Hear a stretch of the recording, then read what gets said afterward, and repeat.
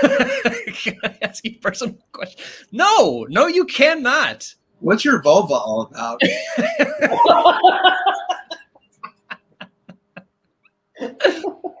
That's personal. That's Jesus. That's a really personal question. That is a really personal question. That I wasn't expecting. I thought you were about to like ask me my mom's like maiden name or something. Yeah, I went further. Why start with my vulva? Can we work back? I'd be great on The Bachelor.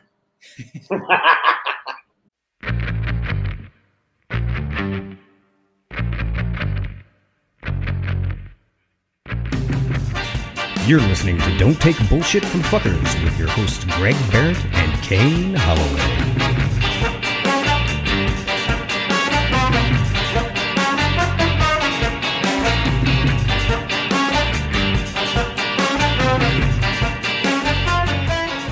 Hello and welcome to Don't Take Bullshit from Fuckers. I'm Kane Holloway. I'm Greg Behrendt. Oh, and I'm DPF producer. What? Right, let's start again. Why do we have to? You have to hold your hand, Pat. Come on, God damn. I'm never introduced on the show. You introduce all the time. Okay, let's start over. Welcome to Don't Take Bullshit from Fuckers. I'm Kane Holloway. I'm Greg Behrendt. I'm producer Pat. There you go. A little pause there is fine. Fucking crushing it. Okay, I just want to say, I've been watching Perfect Match, the Netflix mixed bag, the trail mix of dating shows, where it's every Netflix dating show pushed into a bag, and they now it's their own thing, and they have to find their perfect match. And my least favorite person on the planet is on the show. His name is Shane. He's from Love Is Blind season 2. And I'm not gonna lie, that guy shouldn't be on this show.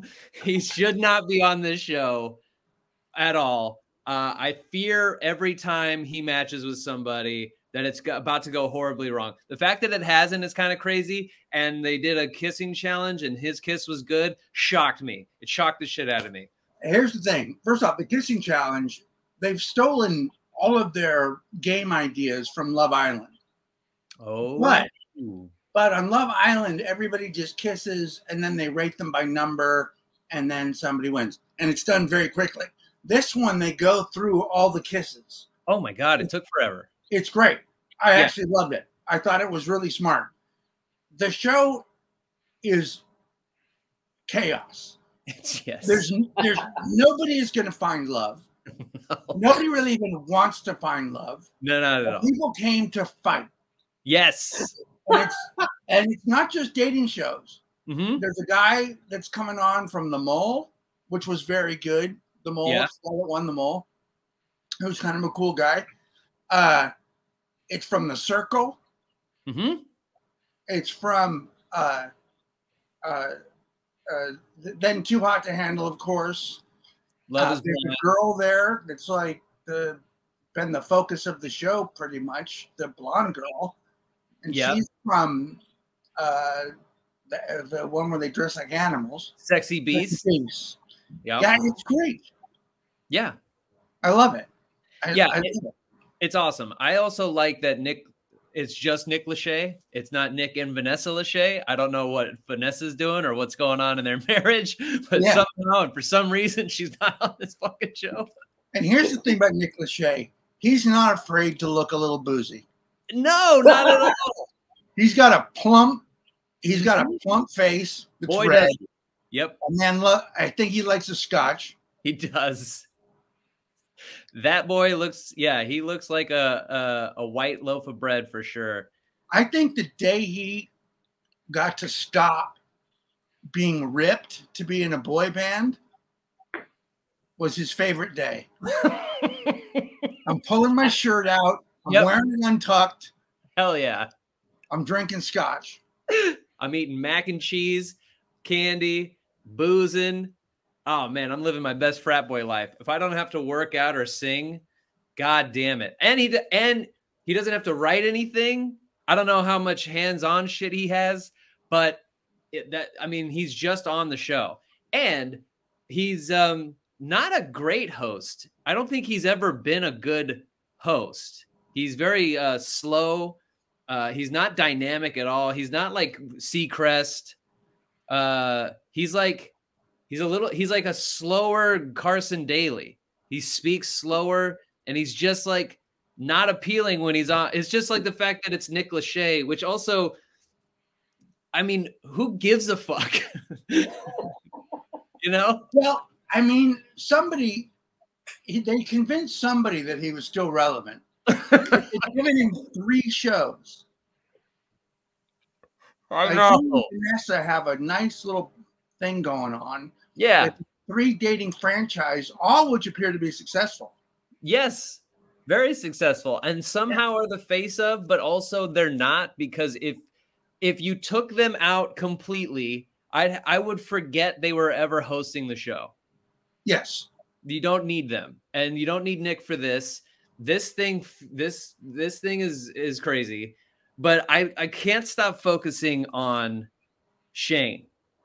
I've never seen a guy who doesn't belong on TV, who's so crazy that he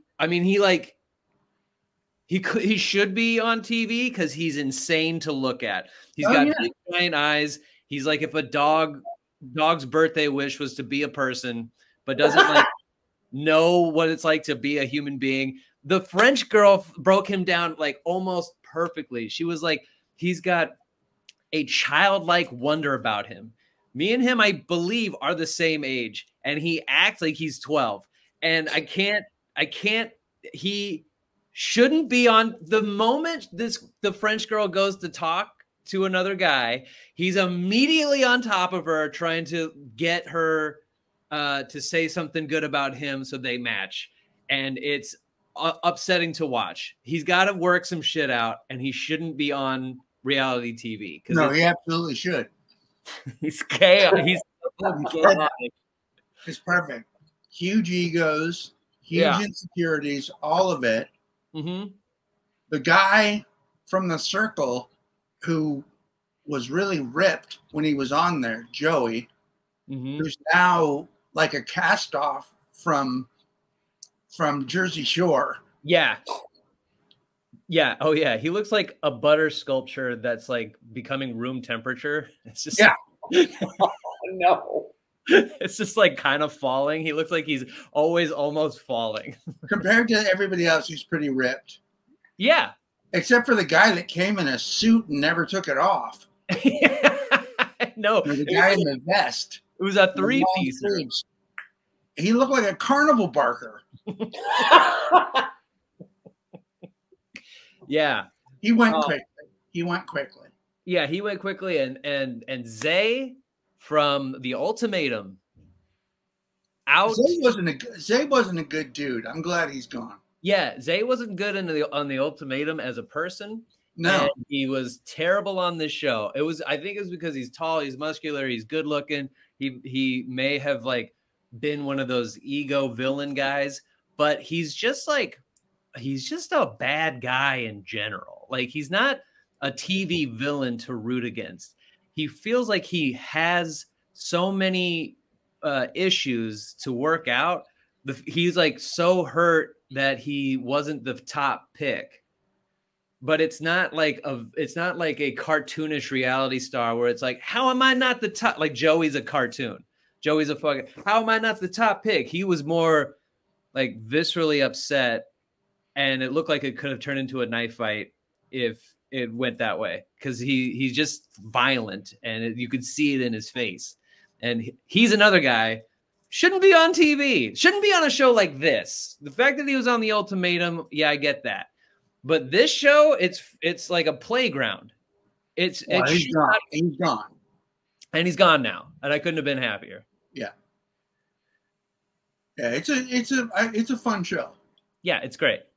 I can't wait for more. I'm on episode 3, and I'm very excited for more. We have a question. dtbffpodcast@gmail.com. We have one from Geekiana. She wants to know what's going on with dating, Greg. She goes, "Dear Greg, Kane, and Pat, please help. I don't know what I'm doing. It's been a long time since I wrote in, so here's me again. I got married really young and was married for 20 years. I did theater when I was in high school and college, and I would get to know someone during rehearsals and then start dating him after the show went up. I only had long relationships, no casual dating. Now that I've been through a difficult divorce and gone through all the mess of finding out he was cheating on me for most of our marriage, I feel like I'm finally in a place to start thinking about new relationships. I've been alone and rebuilding my life for 6 years.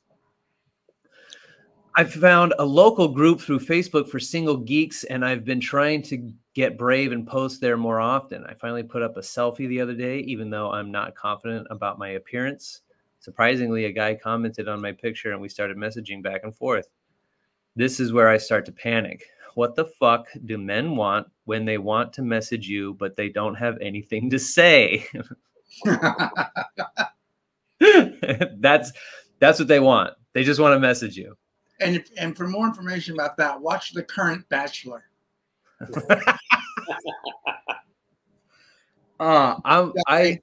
Nothing to say. That guy also had nothing to say when he was a contestant. No. Why is he the Bachelor? That dude's a 6. I don't get it. I don't really get it either. And he's a Republican. Yeah, isn't his name? He got his dad to get into cryptocurrency, and his dad lost his savings. Who wants to marry that guy? Who would fight over that guy? I mean, he does seem kind. Does he? I'll give him that. Aw. But you know what? So does Pat. Pat's nice and seems nice. I'd love to see Pat on The Bachelor. Would be great. You've never I'd love for Pat to be The Bachelor. I'd love for America to wake up to that. Dude, and to have like 30 women all scream his name at once on a balcony. Yeah. Exactly. I'm here for Pat, they would say.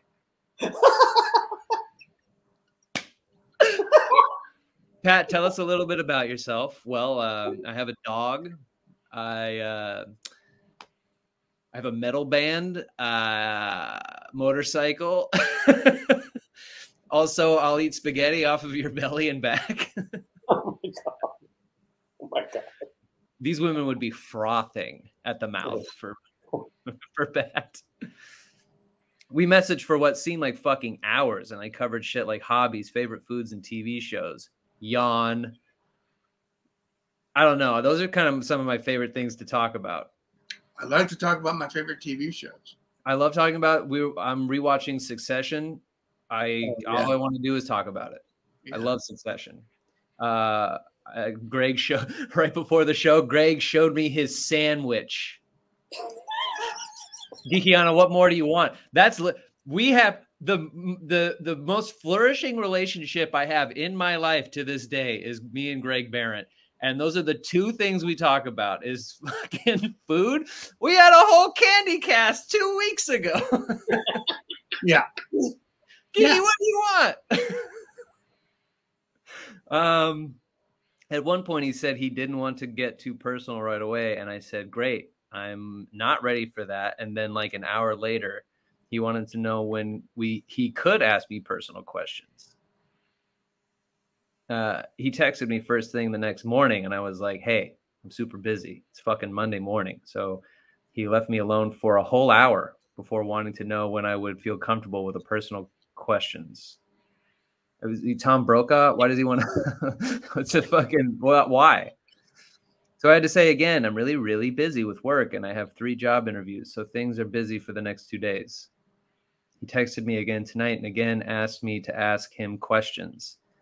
I'm like, dude, I don't know what else to ask at this point. I feel like I'm a disappointment somehow. Does he just want me to start sexting him? Ain't gonna happen. I told him right away that I am not used to dating and would be moving really slow. I said it's totally fine if that's not okay with him. I'm fucking 48. I've got no time to be something I'm not. I'm not a fuck, eat, fuck, sleep kind of person. I'm demisexual. I only develop attraction through building trust. I'd love to get to know someone and see if there's a mutual attraction, but hours-long small talk on Messenger is not going to do it. He started off talking about going out soon, but I feel like I'm failing at this messaging test. The only other guy I've met through this group, it went pretty much the same way. Hours and hours of small talk. Hey, text with nothing to say. Is this what dating is now? What am I doing wrong? Maybe I just can't do this. Maybe I should just stay cuddled up with my dog. I'm frustrated. I feel like there's this language that everyone else speaks that I can't understand. I'd like to be in a relationship or casually date or whatever, but only if I can be myself.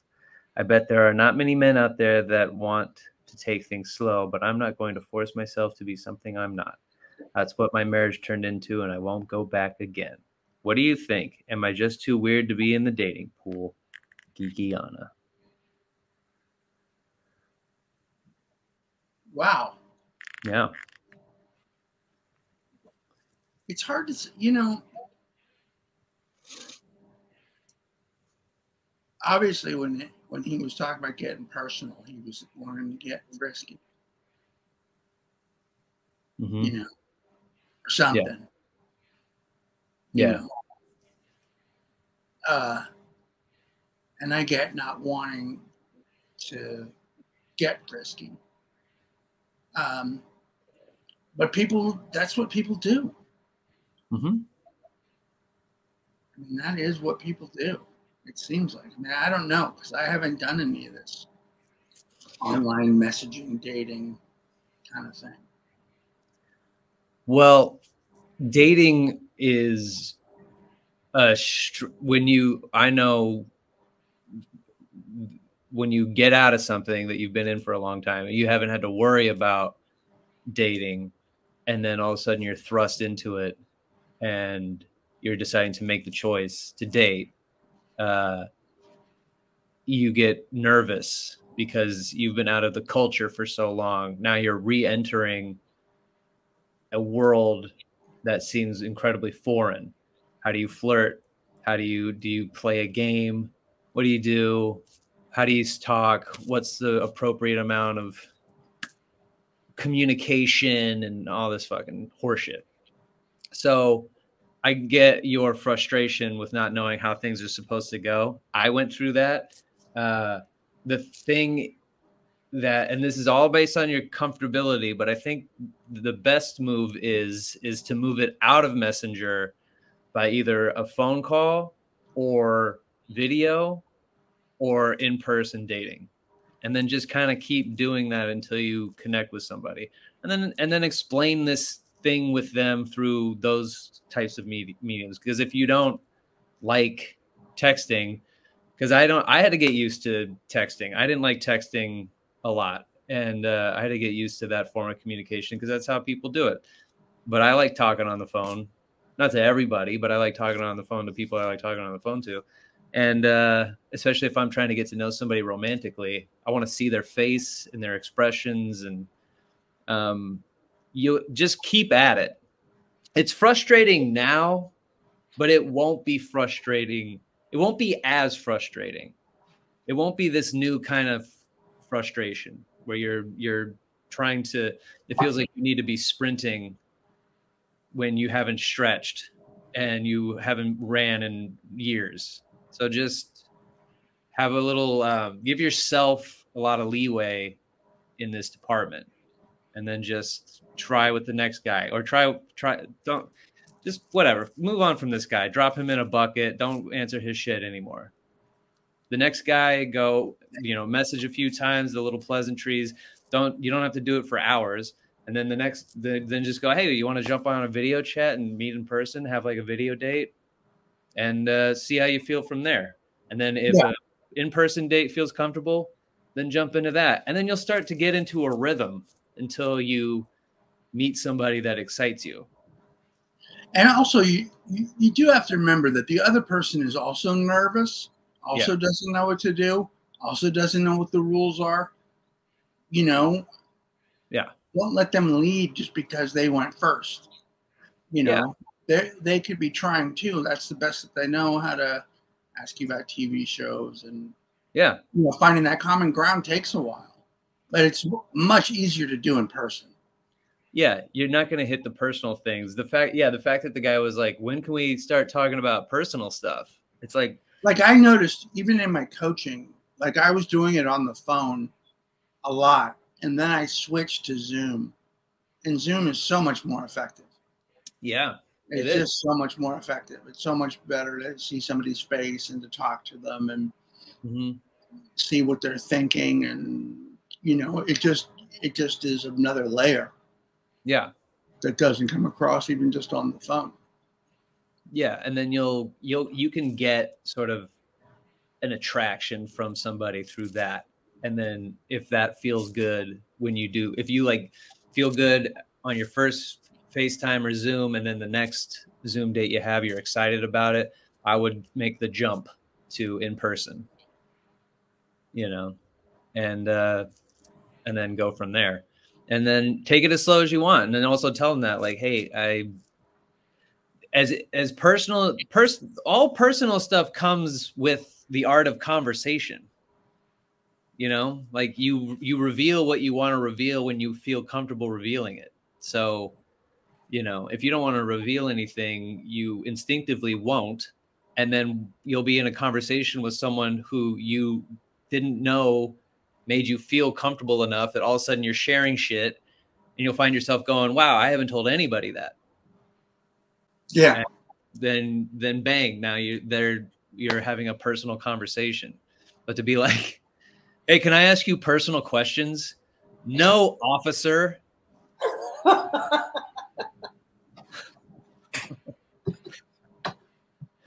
Yeah. Can I ask you personal questions? Can I ask you personal questions? No, you cannot. What's your vulva all about?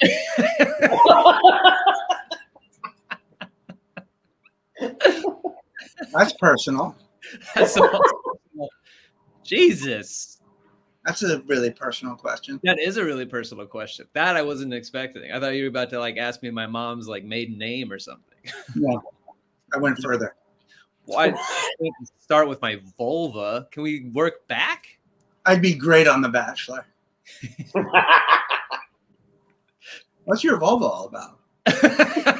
On the one, I would ask things on the first date, like, do you watch Succession? Because if not, we can't do this. Oh, also, who's your favorite character? Because I think I'm going your way, and I'm team cousin Greg all day. I think my whole family's cousin Greg, but I'm team Tom. Oh my God, dude. I love Tom so much. I've always loved Tom. He's so great. It's so funny to rewatch their relationship. Oh, Tom, I couldn't have hated a character more than Tom. And now I couldn't feel more sorry for Tom. Yeah.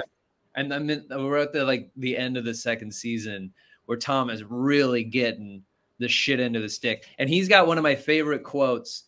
I shared it on the show before. I'll share it again here. And this like attributes to anybody that may feel this way in a relationship. These words are like really impactful, where he goes, I wonder if the sad I would have not being with you would be better than the sad I get from being with you. The best. It's so good. It's such a nice little piece of poetry. It's really real. Yeah. It's really smart. And I think it's a really smart way to look at relationships. Mm-hmm. Because I know I'd be sad without you, but I'm also really sad right now. Yes. It's like, yeah, you wonder about your different levels of loneliness. Okay, I know I would be lonely without you, but I feel very lonely in this. Like you're in the room with me and I feel like I'm alone. And it's a terrible type of alone feeling, because it's like, I have to pretend every time. Dude, when she cock blocks him, he's like talking to a personality, this like girl, and she's like a radio or like a TV personality, and Shiv comes in and cock blocks him. You're like, fuck you, Shiv. Dude, leave him alone and let him fuck who he wants to fuck. This was your idea. Yeah. It's fucking Shiv, man. All right, we'll be right back.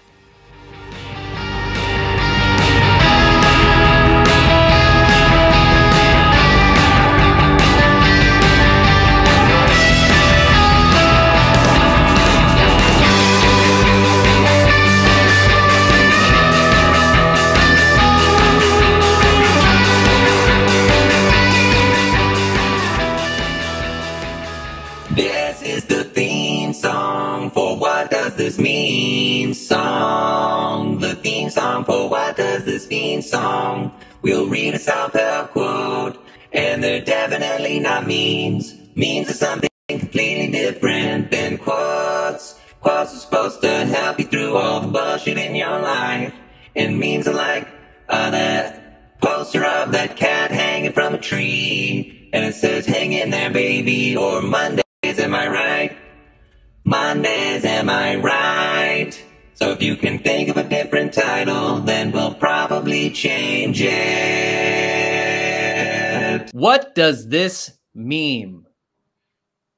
I feel inspired. You do? Yeah. Why do you feel inspired? I just, I've had a lot of coffee. I got some good sleep. Oh, yeah. Yeah, I found out my dog. I went to go. I got a puppy, and they told us that she was tiny. She's so little, and they told us that she was a dachshund lab mix. And they said we think she's a dachshund lab mix. So we thought we were going to get like a long, big dog, like a short but wide wiener lab dog. And then everyone kept, like, you look at her features and she's a Rottweiler. And like, she's got Rottweiler features. She's a Rottweiler lab mix. And she's going to be fucking huge. We thought we were getting this little fucker, and now she's huge, and she's already a lot, but she's now getting into this, this sleep pattern. I was exhausted. Having a puppy is fucking exhausting. And I've been tired for 3 weeks straight. And you even look at her and you go, I think I regret making this decision. But now she's like cuddling up on my neck and sleeping. And now I got a second best friend to come kick it with me and do all kinds of fun shit outside. I bell trained her to go because she's been pissing and shitting in the house. It's just making me want to kill myself. But now she's fucking using the bell and running outside and shitting. And I've never been so excited to watch somebody shit before. It's just so wonderful. And now I'm in such a great mood, And so I got caffeine, my dog is dope, and I got some good sleep. So I'm inspired. I like it. Okay, good. Miranda sent one to a inspirational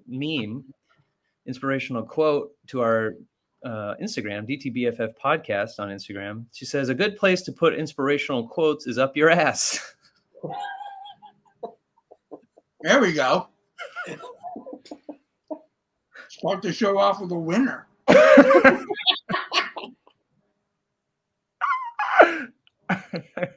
I love it.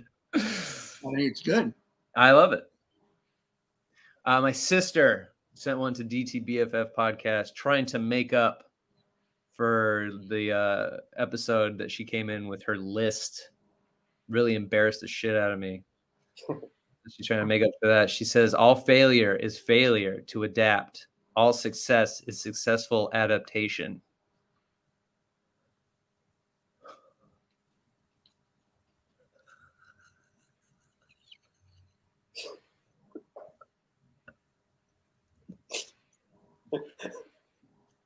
I like it.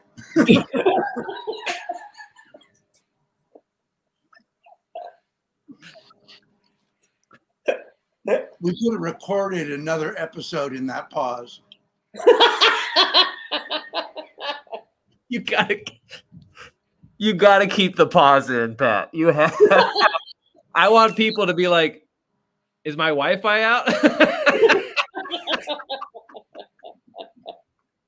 Let Summer sit in that fucking adaptation. Oh God, that was great. Kristen Kortner sent one that says, "You've done enough watering. It's time to be the garden for once." And get watered? I'm going to get a t-shirt that says get watered. You confuse a lot of people. Get watered. You got to get watered. You can't be watering everybody. Yeah, you got to get watered yourself. Get watered. You got to get watered. Always be watered. You got to get watered. Smokey Creepin sent one of he loves sending us this guy in the chair You sent two. One says, send a happy birthday text to your ex on the wrong day because peace was never an option. Stay toxic. Jesus Christ. All right. Oh, fucking Smokey. And he sent another one, says, don't ask me if I'm free on the 14th. I'll be walking into restaurants saying, oh, that's why you aren't responding to all the happy couples. Stay toxic. I didn't get that one, but I don't get it. He's going to do it to all the couples? He's going to say that's why you weren't responding? To all the, like, Was there on dates? Like as a proclamation to the room, or are you going to go to each individual table? I mean, and that was going to be on Valentine's Day? Apparently. Well, keep sending them in. Smokey. Yeah. Keep them in. Yeah, that was a ground ball. Real good. Okay. Over on our Discord, GTBFF podcast on our Discord, what does this mean? Laura Rue said, there's a part of me that is hesitant to put this up because, man, you guys can get brutal with the submissions, but this one kind of resonated with me. Sometimes you just have to be done. Not mad, not upset, just done. That was good, Rue. It is. Always be blocking. That's our motto. Always be blocked. And it's just going to be done. Mm-hmm. Bjorn is awesome. Sent one that says, when you fall off that horse, you get right back up and you eat that horse. Oh, I like that a lot. I do too. I like that a lot. I do. Why is it near with a picture of Goku from Dragon Ball Z? I don't get that part. But I do like the eat that horse. Denonymous sent one that says, it's hard to be a diamond in a rhinestone world. Dolly Parton. Huh. Yeah. All right. Mm-hmm. A little bleak, but all right. Yeah. Sasa says, before you criticize someone, walk a mile in their shoes. That way, you'll be a mile from them and you'll have their shoes. I like that a lot. Dude, our listeners are funny. That's great. Laura Rue sent one that it's a picture of a unicorn and it says, giddy up, sparkle farts, there's chaos to spread. All right. Sparkle farts. Nix has one that says, whatever you think you can't do, just know that there is someone who is confidently doing it wrong right now. They have no plans at doing it better either, and people are paying them to do it. Please believe in your own excellence as much as they believe in their mediocrity. I feel like this is about us. I mean, it could be. I feel like we believe in our own mediocrity. Oh, absolutely. That's how I got this far.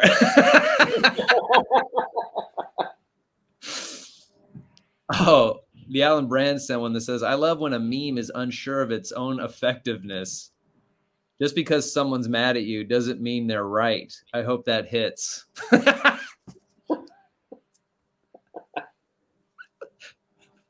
hate to say it, but that's just not true. I know, right? Yeah, somebody can absolutely be mad at you for the right reasons. For the absolute right reasons. Yeah. Don't just immediately dismiss them because they're angry. Well, you might have fucked up. You might have done something wrong. Yeah. But I do like how I hope that one hits. This is for people who like to gaslight. That's what this is for. This is for people who are like, that's not how it went. Totally.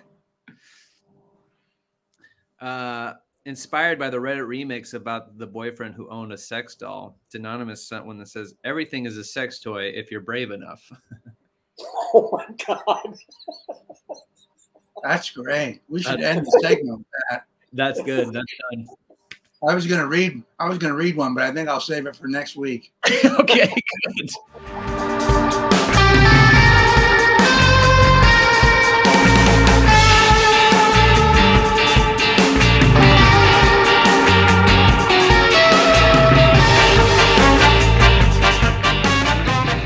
Segment 3. I think we've had good energy I think we've had segment 3 energy this entire episode. Yeah, we have had. It's been a segment 3 kind of show. It's a segment 3 kind of show, my friend.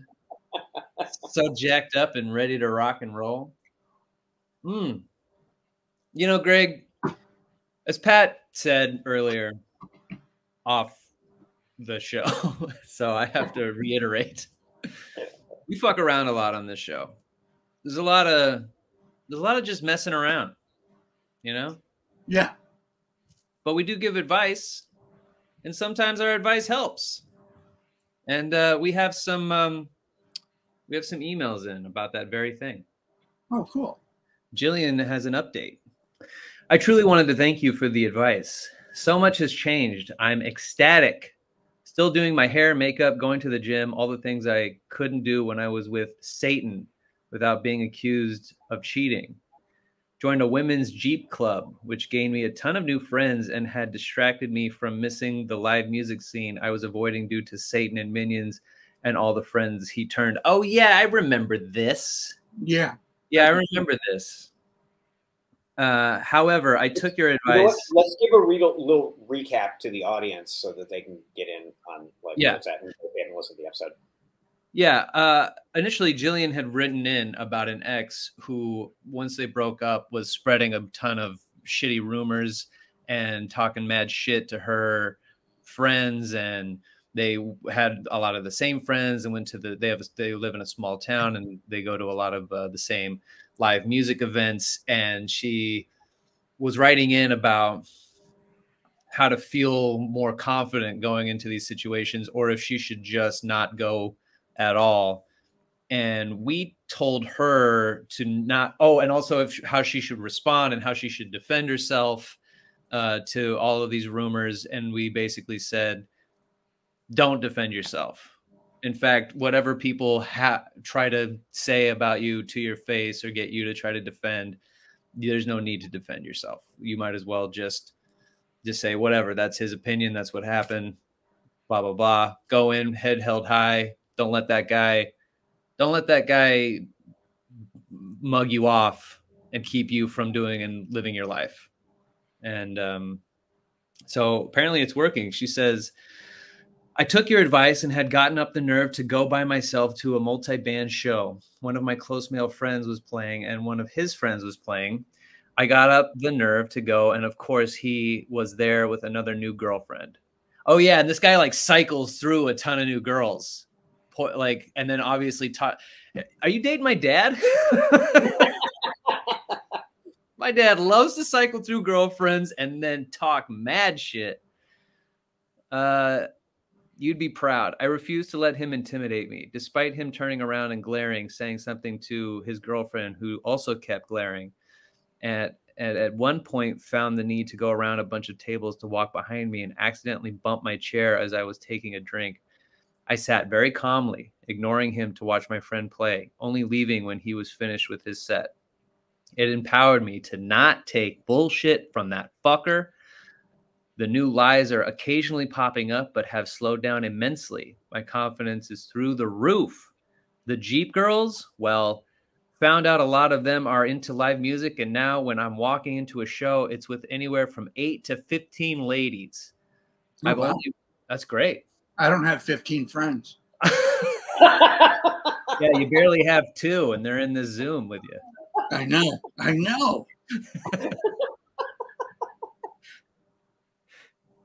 I found out a lot of them are, no, wait. I've only run into him once since then, still glaring, but I think he figured out I'm not intimidated anymore. and I feel like my old self pre-Satan is back. I really appreciate the advice you guys gave on the show. It took me quite a while to implement some of it, but I did, and I'm feeling great. Love you guys, Jill. We love you, Joe. Yeah, we're absolutely proud of you and over the moon that we helped in some way and that you're out there doing it. And that's the whole point, is like, yeah, don't take bullshit from fuckers is an activity. You have to actively not take bullshit from fuckers. And you're doing it. And that is wonderful to see. And we have another one from Arturo. Arturo was having an issue living with his girlfriend, trying to buy a house and trying to get his daughter back. And he didn't like his living situation, ended up moving into, I think it was a garage, his friend's like auto garage, to save money so that he can eventually buy his house. And Greg gave some advice as a father that you said, don't worry about his girlfriend, and that if she comes, she comes, but you should make your daughter your North Star, was your advice. Yeah. And he said, I listened to your advice. In fact, I've been calling my daughter my North Star ever since Greg said it. It stuck. He's right. She is my North Star. There was nothing I needed more than to understand that. Since those last messages, I've quit drinking. I raised my credit score 120 points. Oh my God. I know. He's got a 120 credit score now. So stupid. I got a promotion and a raise, and I lost 15 pounds. My daughter flies. That's amazing.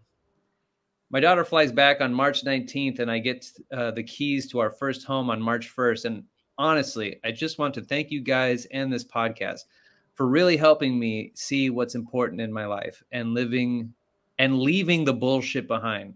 Just wanted to send this message and let you know that the podcast works. And I hope everyone that comes across this podcast finds their North Star as well. Well, fuck, man. You're going to make me cry, Arturo. God damn. Yeah, that's beautiful, man. That's really sweet and awesome. Jesus. Happy for you. I'm happy for your daughter. Yes. Dude, that's great. Congratulations, buddy. That's amazing. It's really good to hear. I'm glad that I hope we help. Even if you guys don't write in to let us know that we've helped, I hope we're just helping in general, you know. And so that's really cool. That is cool to hear. And if you do want to write in, but you don't want it read on the show, how we've helped, it's also just nice to hear. It keeps us going. Hearing that we help you guys keeps us going. Yeah, totally. On to a Reddit remix? Yeah.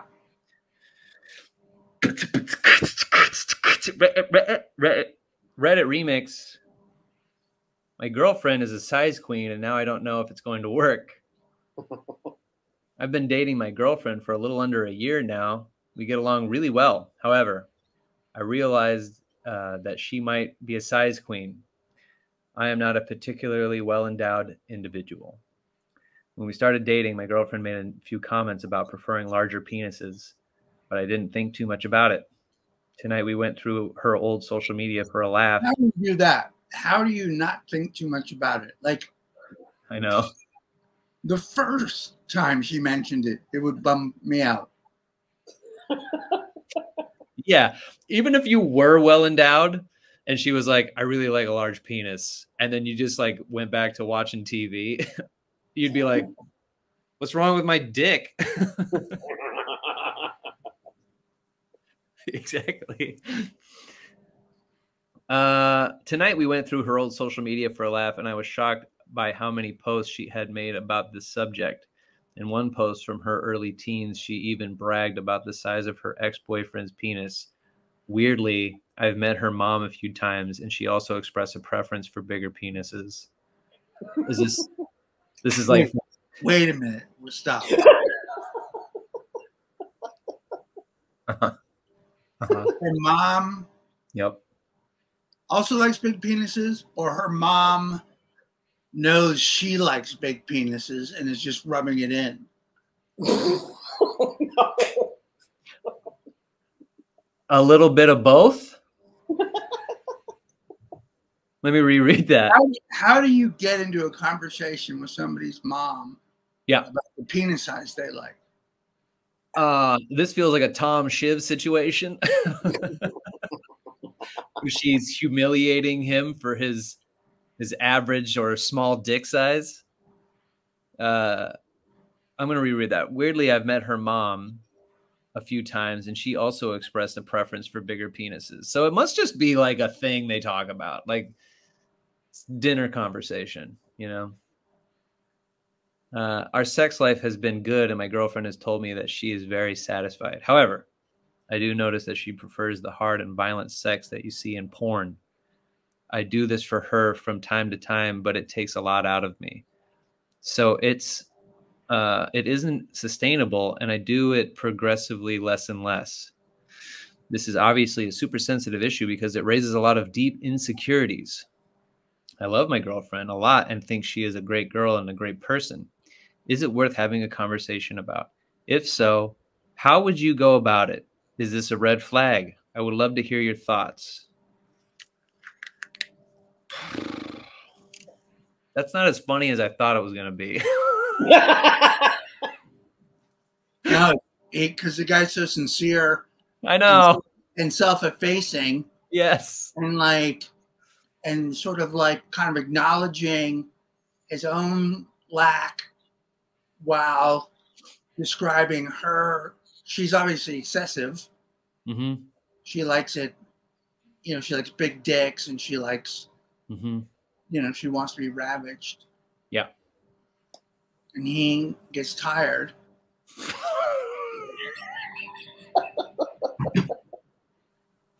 Which is too bad. That is too bad.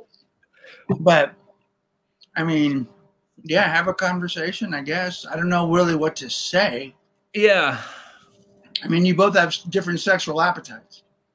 Yes. So you might need to find somebody with a compatible sexual appetite. Yeah, yeah. If I mean, she's only gonna. This feels like one of those things where you're either gonna. If it was just the dick size thing, I would say there's a workaround. You know, you can add things to your sex life, but since he also doesn't enjoy the rough sex. Yeah. He doesn't enjoy the rough sex that they are having. They are incompatible. So it's like strike 1, 2, and 3 all kind of wrapped up in one for me. But unless she's willing to change it up, but sex is a hard thing because if you both aren't turned on by each other's turn-ons, like to be turned on by someone else's turn-ons, will fuel you. If her thing doesn't turn you on and you want to like scale down, if she's not going to be turned on by that. Well, also there was no talk of what she does for him. Yeah. And what he needs, what he likes. Right. You know, it's like we're in her sex life. Yeah. Trying to figure out her solutions. Yes. As opposed to our sex life where we both enjoy some things or different things or whatever. Yeah. I mean, yeah, if you were to tell her that's one of the cool things about sex in general is like you'll both have two different ideas of what gets you horny until you like say, hey, this thing like really turns me on. Can you do this? And then all of a sudden you've turned on a new kink in them or a new thing in them that like, oh shit, he likes when she likes when I do this. And so it turns me on to do this for them. So and then you could work around it. But if the rough, violent sex is a thing that turns you off, then you're kind of at a impasse. So there's also pills that you could take. They send you a lot of emails. Check your spam. Take Order those. They work. They also work for hair loss. Hair loss, penis growth. 2 things that I'm really working on right now. As you can tell, I'm crushing it. Yeah. I'll be watching Hulu, and it's my Hulu, and then I'll get ads for Hims, which is for anxiety, depression, hair loss, and erectile dysfunction. And I'm like, Jesus, Hims, what? Fuck off! Just trying to watch The Bachelor. But the ads for hers are for depression. Yeah, I know. Because of all the bald, impotent guys out there. Okay, again, what the fuck, man? What do you work for Hims? Stop attacking me. That company, I was thinking about them the other day. They're genius. Yeah. That's gotta be, I bet that company's doing really well. Mm-hmm. Yeah. It's just high level, specific problem solving. Oh yeah, breaks it down real fast. If you're a woman and you like struggle with your mind, we have these pills that you can take. You can talk to a physician, and we'll really help you out with that, because it's hard emotionally for women. If you're a guy and your dick doesn't work, hey, we got you, bro. Hey, maybe I want help with my mind, Hims. You ever think of that? In the commercial for Hims, in one of them, it shows this really freckly, red-haired guy. Yeah, I know it. Yeah. And you're like, how's he getting laid? I got to get me some Hims. I got to get some Hims, baby. She's fucking that ginger. Yeah. Yep. It's like when you think about how many women George Costanza's been with, you're like, no fucking way. No way. Over 9 seasons, like I think over 50 women. You've got to be fucking kidding me. And some really good looking ones too. Really good looking ones. Marissa Tomei. That's right. Well, that's the show. Do you guys need Hims? Or the fellas that listen to the show? Do you have the same issue as the Reddit remix guy? Do you have any solutions that we didn't think of? You can send them in anonymously if you like. dtbffpodcast@gmail.com. If you're having relationship problems, if you're taking bullshit from fuckers, you want advice, you want our help, send it out, dtbffpodcast@gmail.com, or on our Instagram, which you should also follow if you don't already, dtbffpodcast. Join the Discord, discord.com/dtbffpodcast. If you'd like to support the show, we have several bonus episodes and video versions of this show where it's uncut and uncensored. And we do it with our shirts off. Yep. Do we? You're going to have to get on the Patreon to check it out. Pay to find out. You got to find out. Patreon.com/DTBFF podcast. My show Going Dutch is this Thursday, February 23rd. If you're in the San Diego area, get tickets. Ticket link is in my bio on @Kane Holloway on Instagram. It's ckers.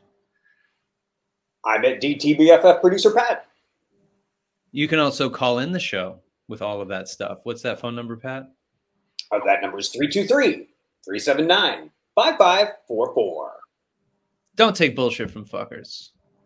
Welcome. Hey there, if you like the show, you can find bonus episodes and more at our Patreon at patreon.com/DTBFF podcast. And then rate the show 5 stars on iTunes, because it's the right thing to do. All music by the Rating Monarchs, produced by Patrick Kelly.